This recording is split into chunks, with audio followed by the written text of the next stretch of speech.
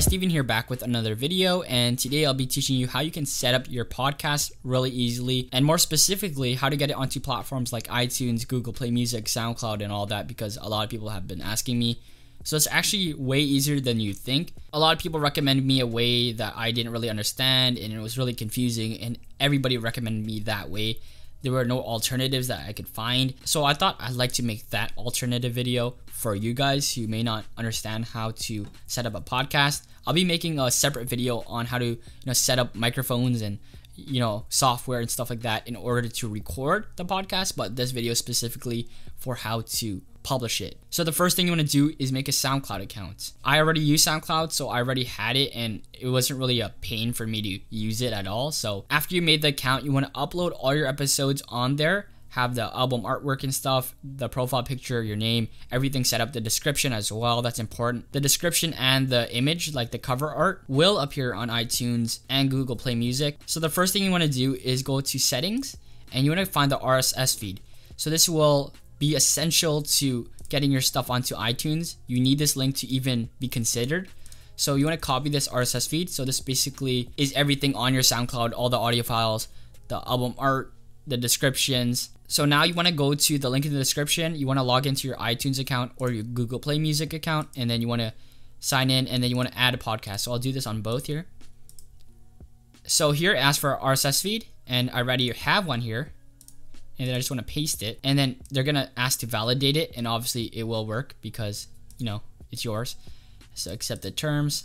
I think it says I already have one previously submitted, and basically that's all you have to enter, and it will basically just submit the application, and it takes about 2 days for iTunes, maybe 3, and it takes a lot faster for Google Play Music. It takes like a day. So it will ask you to verify ownership. It's not really hard, and then basically you publish your podcast. It will take a couple days and you have everything set up.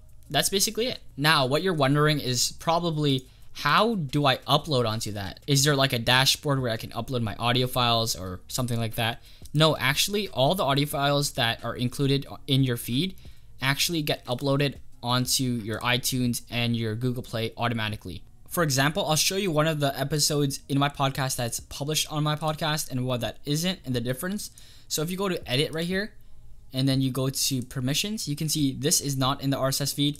And if you go on this and then edit, this is in the RSS feed. So if you want that option selected every single time you upload anything, you want to go to settings and you want to go back to content, and then you want to make sure that the upload defaults select include in RSS feed. So that means anything you upload onto SoundCloud will be published. This could be helpful for people who only upload their podcast episodes onto Spotify, but if you upload other things, like for me, for example, I upload audio of my advice videos on here as well. That might not be so convenient, but even just going to profile and then going to edit and then select include in RSS feed, that doesn't take that long anyways. And one thing I have to say is it doesn't automatically, the moment you click include in RSS feed, actually go onto iTunes. It takes like a day as well. There's always a delay because I guess they have to review it if it's appropriate. I don't really know. And one last thing I have to say is if you do upload a lot, there's a storage limit to how much you can upload. So unless you upgrade, you can't upload anymore. So if you have a bunch of episodes, there's going to be a point where SoundCloud can't upload any more of your audio files.